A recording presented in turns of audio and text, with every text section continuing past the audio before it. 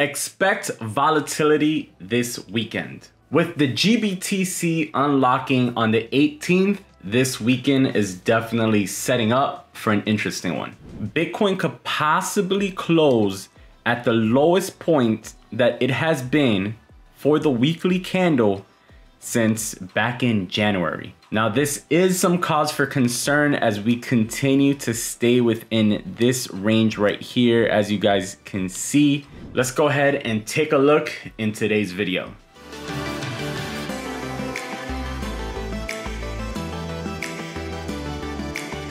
Hey, what's up? Jay here, and welcome to Bitcoin Daily, bringing you guys the best tips, tutorials, and ideas to help you guys become profitable and successful investors. The goal of this channel is to empower you, the community, with the knowledge and resources to take you up to that next level. So if you guys are new here, don't forget to subscribe and turn on the notification bell. If you enjoy this video, smash that like button. It helps us out a ton with the algorithm. Let's go ahead and jump into the video. Alrighty guys, so as you guys can see here, we've still been trending down on the weekly, haven't had any big movements, and so far this week, this is the lowest that we would close since before Christmas was the last time that we closed below $32,000. It's kind of a big deal, you know, because it's taking us closer to the bottom here, which we don't want to go below that. If we get below $30,000 and $28,000, guys, it is not looking good. If we pull up our volume shelves here, you will see that the majority, the biggest area right here is 35,000.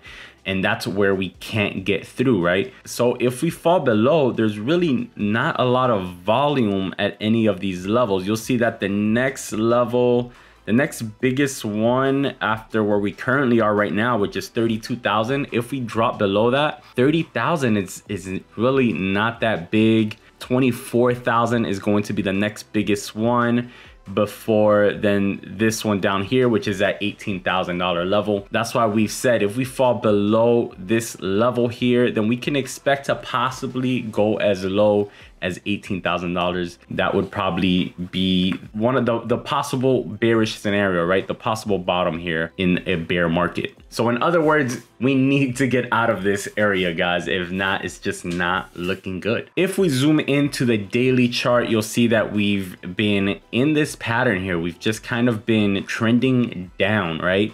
Now, there's two ways to look at this. This could either be a descending channel, or this could be a wedge, a falling wedge, right? So the difference between the two, a descending channel is bearish, right? It means that we're probably going to just continue down within this channel until there's another big move to the downside, right? A falling wedge is a more bullish pattern because a falling wedge usually signifies a possible reversal and means that we could possibly be seeing a breakout back to the upside.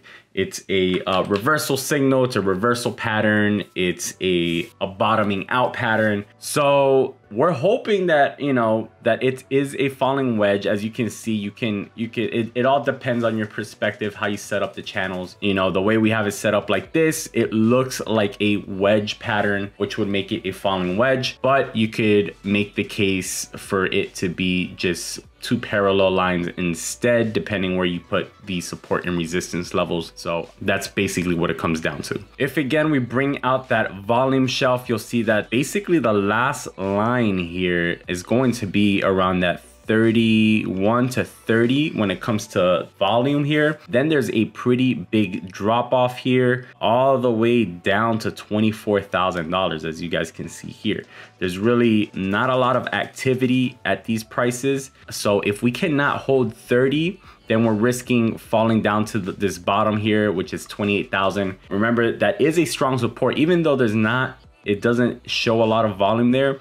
It's still a very good support. As you guys can see, we've bounced multiple times there, and it is a very important Fibonacci level. But if we were to fall below that, there's really nothing that's gonna catch us until about 24,000. And then the next level would be 20,000 and that $18,000. So bottom line is, this is where we draw the line in the sand, right? We need to defend 30K with everything we've got here. If not, it's pretty much confirmation of a bearish market, and we will be testing levels down to like $18,000. So that's currently where we're at right now. Liddy Capital is a Swiss private equity focusing on litigation finance. They are tokenizing its shares onto the blockchain. The digital shares, called Liddy tokens, are asset backed by investment in pending carefully selected legal cases. These KYC required tokens allow any investor to engage in the high performing litigation finance market previously only available to elite investors. Liddy token holders have shareholder rights and access to dividends. 80% of profit distributed will be paid out in dividends. The tokens launched yesterday, so you can now purchase Liddy tokens at liddycapital.com. So for those of you looking for possible trade entries this weekend, let's go ahead and take a look here and see what we could possibly see. So right now there's no long-term short entries available here. You know, if I'm looking to take a long entry, I need it as close to 30K as possible. So probably something where we go under 30K and pop back up above it. I'll be taking a long entry there.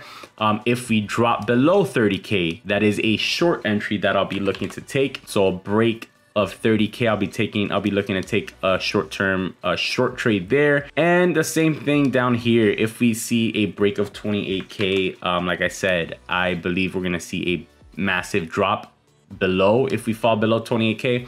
So I will be taking a bigger sizing on that short entry as well. If we do go up, then I will have long entries above $35,000. And if we see anything where it kind of fakes out above 35 and drops back down, then I'll be taking a short entry at that point. So those are the trade entries that we will be watching over the weekend, depending what develops with price. Remember, this could all change depending what develops here. Thank you guys so much for watching this video today. If you guys enjoyed it, make sure to smash that like button, as it helps us a ton with the YouTube algorithm to get these videos and this content out there. If you guys are new here, don't forget to subscribe to the channel and turn on the notification bell. I hope you guys have an amazing weekend, hopefully a profitable one. I'll see you next week. As always, peace and love.